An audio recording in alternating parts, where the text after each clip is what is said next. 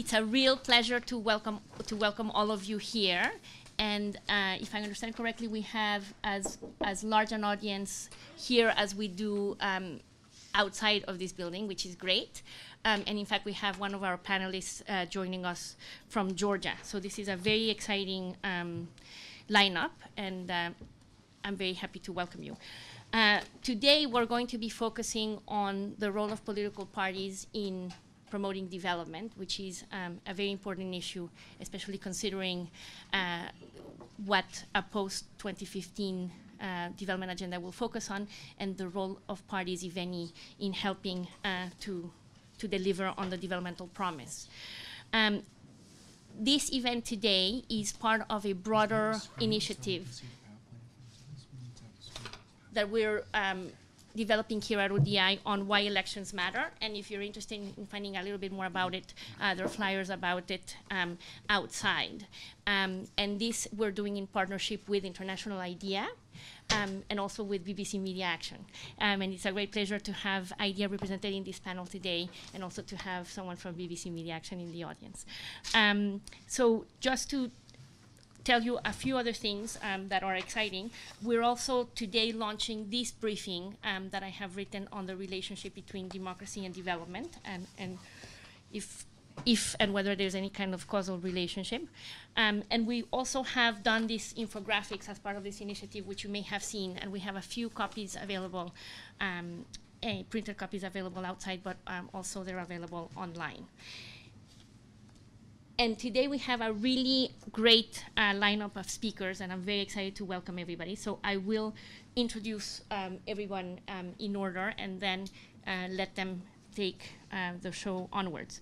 So immediately to my left, I have Nick Cheeseman, who is a university lecturer in African politics, African studies at the African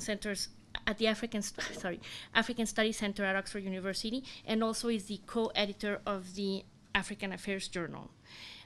Nick has extensive experience dealing with political parties.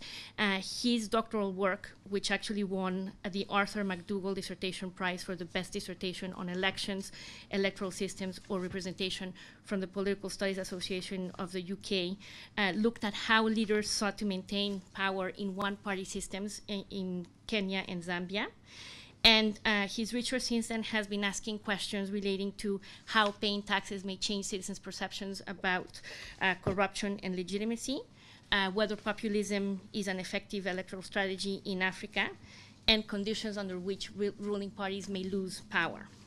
He has written extensively on these subjects, both in terms of articles and books, and most recently he has written a book on democracy in Africa, which is published by Cambridge University Press and just came out.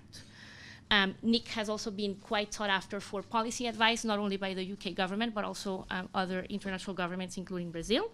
And he will be opening up the discussion today with some reflections and insights about the kind of research that he has been leading on, sponsored by International IDEA, on how programmatic political parties emerge and what the obstacles are, or the kinds of trajectories that they undertake. Then I have Greg Power, who is the director of Global Power's governance, and Greg also is a rather large figure in this field. He has been involved in issues of political and parliamentary reform for around 20 years. And he co-founded Global Partners in 2005 to be able to help strengthen representative politics, and has been quite heavily involved in working with parliamentarians and political parties all over the world, including the Middle East, Sub-Saharan Africa, Central and Eastern Europe, and Latin America. He will be one of our discussants after Nick and Jorge present the research from International IDEA. Then I have Jorge Valladares, who is a program officer at the Global Program on Democracy and Development at International IDEA. And he focuses his work on knowledge generation on issues related to democratic accountability, political parties, and institutional design in the context of development. Prior to joining International IDEA, Jorge was coordinator for electoral observation and political reform at Transparencia, which is a civic movement which was instrumental in the democratization process in Peru. And he has been involved extensively in political reforms, political party building, and electoral observation across Latin America, including Bolivia, the Dominican Republic, Ecuador, Peru, and Venezuela. And Jorge is here to share some of the broader messages and insights that emerge from fairly extensive research that International IDEA has commissioned on the role of political parties in promoting development, not only what Nick will be talking about, but also broader research that was led by